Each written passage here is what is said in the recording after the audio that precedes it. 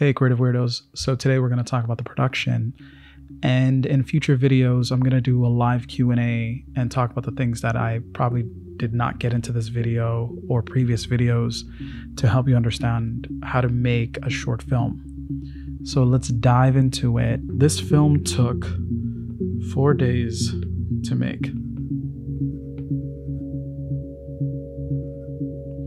And it was a very dense 4 days to shoot this film. I was using a Sony a7 III. If you guys are familiar with that camera, it's a very prosumer camera. It's pretty cheap nowadays, I think around $1,000 and something still for the body alone. For me, I had 3 lenses. It was an 85, a 16 mil, but that 16 mil was a cropped sensor lens, which when I put it on the full frame body was roughly like a 24. And then I had a 58. So let's go back. This was a 1.8. This was a beautiful 1.4. This was a crazier 1.2, f-stop. And these shots were, I'll show you which shots those were. Those were Isaac at the computer, or Alex in front of the computer it was around here. When he's sitting here in front of the computer, if it shows his face. These shots were all shot with the 58, and this was a Canon with a beautiful adapter. All manual focus. I love manual focus, all prime lenses. I don't like zoom lenses. The only time I would get a zoom lens would be for those beautiful Kubrick-esque push-ins. And it would be, if you know the difference, it would be, I'm going to go off tangent, it would be, I think it's called parafocal. And that is continuous focus. For the price, honestly, for the price, you need to get a manual non-native lens that is parafocus, which is used as you're zooming, it keeps the focus. And if you know Kubrick films like The Shining, Barry Lyndon, a lot of Barry Lyndon, all these Kubrick films, he does a slow push in and it keeps its focus. And if you buy a modern day lens of that, it will cost you thousands of dollars, but you can get cheaper versions that are, and it's hard to find parafocal lenses because it's an amazing gear. But the 58 was shot all on these like close-ups by the computer. And the 16 mil, as you'll see, most of the 16 mil shots, if I'm going through this, were stuff like, this was all 16. This is a mix of 16 and, yeah, so you can see how close it is. It's 16, but beautiful. This was like a beautiful lens, all manual focus. It's me behind the camera. I'm shooting. I have one hand. Sometimes I put on autofocus to keep it on lock. And that's if I can put down the boom mic, because I had a boom mic as well. And even like everything's handheld, movements, everything. And it was an amazing, honestly, for what it was. These shots, as I said before in the previous video, it was on the bike. And it was, here's the handlebars, it was attached to the bottom here, and it was like a Samsung S21. Yeah. Pointed at Isaac as he's riding. Bad drawing, but still. On the actual shooting. So this was the gear plus a mic and a reflector, a good, beautiful, giant reflector that was also doubles as a flag. If you get one of those, they're amazing. And they're pretty cheap nowadays. You can get them used. Literally, that was the gear I had. Obviously, tripod. That was it. No other crew, nothing. And for me, once I set up the rig on Isaac's bike, it was, once I saw the angle, I'm like, dude, just, this is what you need to do, giving him directions as a director. This is what you need to do. I want you to do this. Go ride. I'll be here at this location. I'll meet you back and we'll go around these streets, because I know the city not as well as him, but enough so that I'm like, these are the beautiful streets. This.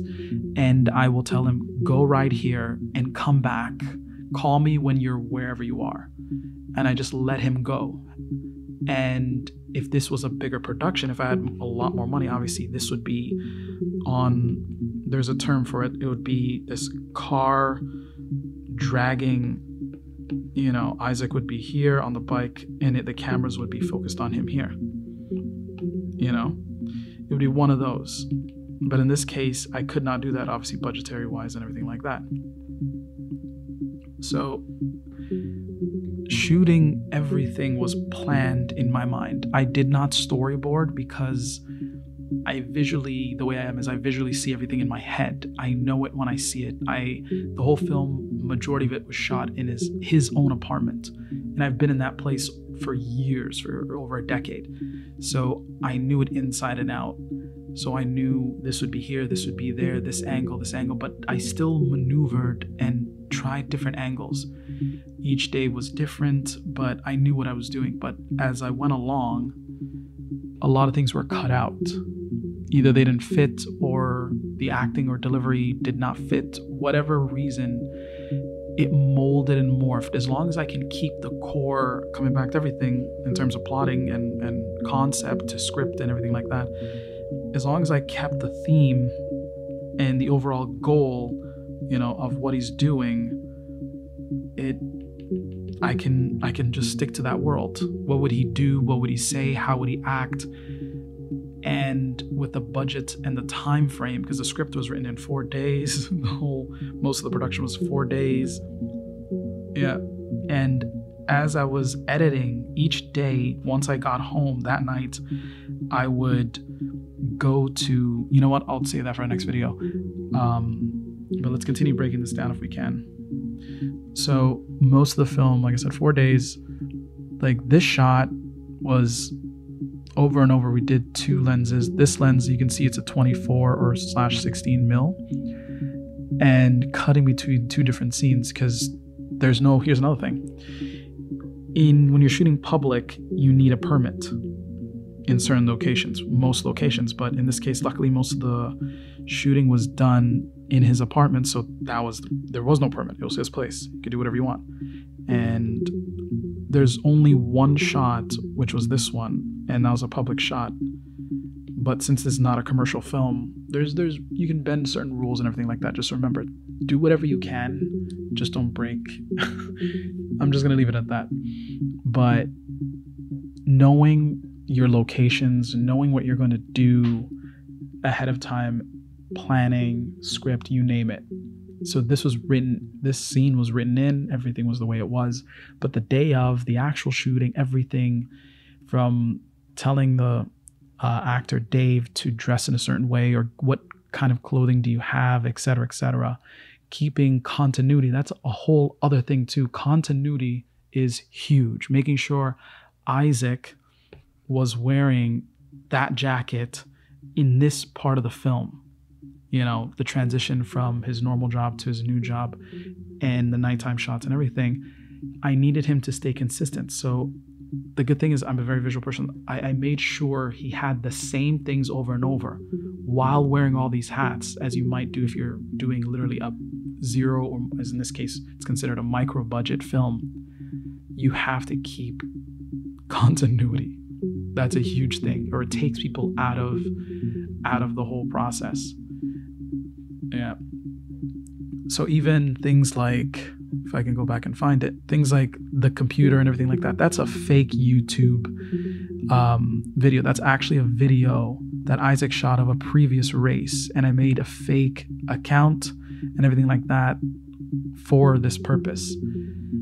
Everything was like, I did all of this either the night of, the week before, or the week of, before the actual shoot day, I made all these like digital props and digital things, either on his phone, on his computer, on his TV.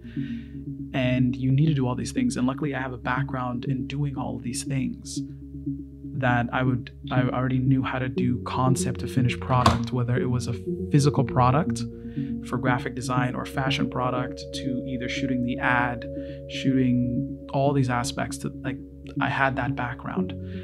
Not everyone's going to have that background, and that's okay, but that's when you surround yourself with the right people. For me, I knew what I can do with what I have. The real challenging factors was essentially the unknowns. What will happen the day of? I know we have this day, but it could rain. Because it's April and in Toronto. So you always have to, stay fluid, as I draw these lines, stay fluid in what you're doing and go with the flow. Stick to your goal. Things will change. Things will come out of nowhere, especially if you have no money to even say the actors, something happens. Usually, if you have the budget, the actors, you have more control over the actor because you're in a contract. In this case, you also have to get an actor's release, which is a must. And I've done that. I got everybody to get an actor's release. So they allow you to use their likeness and everything like that, obviously through trust and everything like that. But it's still a legal thing, because if you're going to submit to festivals and all those other aspects, you need that as well.